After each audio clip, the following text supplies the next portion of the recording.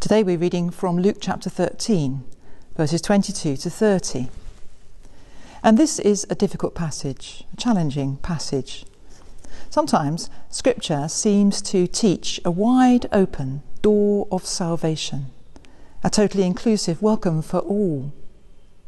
Other times it speaks of a narrow door, a difficult entry, and notes of warning are sounded, like in this passage. Will we be part of the weeping and gnashing of teeth when we see others enter but are shut out? Who wouldn't rather be let in than shut out? No one wants to be left out in the cold.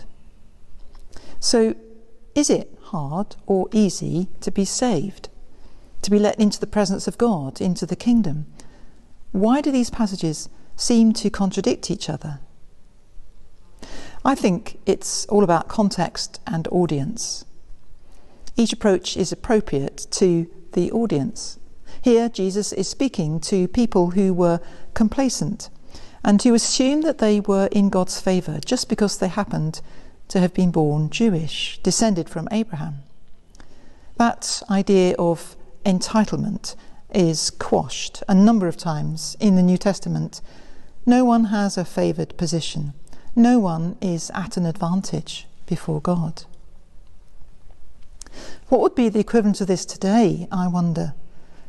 Could it be that someone who's even been to church quite a lot, but whose heart has never been touched by the love of God, and whose life bears no resemblance to the life of loving service that Jesus lived? Any sense of entitlement, any sense of I deserve this, is out of place between us and God. In other places, Scripture is addressing those of an anxious nature, sincere and longing for God, but perhaps insecure and uncertain. In their case, whatever their background, whatever their past, the welcome is warm and assured. Luke says, many will come from east and west, from north and south, and will eat in the kingdom of God. It's implied that these were Gentiles, not members of the Old Covenant people, outsiders, if you like, but they are the ones who are welcomed in. It's a deliberate contrast, aiming to shock some out of their complacency, which has no place in our attitudes before God. Now, all of us are somewhere on this spectrum, between being too complacent at one extreme and being too uncertain and anxious of our welcome at the other extreme. Scripture addresses the needs of both ends of the spectrum. And this is the tricky bit. It's for us to discern which message is the one we need to hear. Do we need encouragement and growing confidence in our faith? Or do I need to be shaken up somewhat, taken to task, held accountable, so that my life and faith will match better? That discernment takes honesty, genuine self-awareness, and humility. We all find it easier to judge others than ourselves, to see others more fairly and realistically than ourselves. Hence Jesus' famous saying about the mote and the plank in our eyes. Take the plank out of your own eye, and then you'll see more clearly to take the mote, the tiny speck, out of your brother's eye.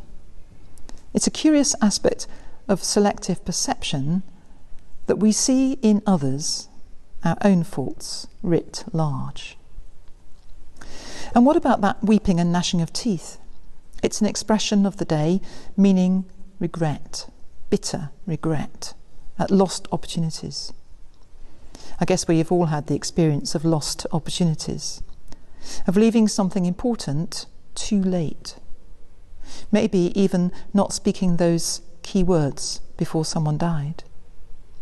So the point is, don't leave it too late. Don't risk that awful, sinking feeling of regret, of remorse. Sort it out now. Now is the day of salvation. The kingdom of God is among you, Jesus said. So, come in humility and ask and knock, and the door will be opened to you.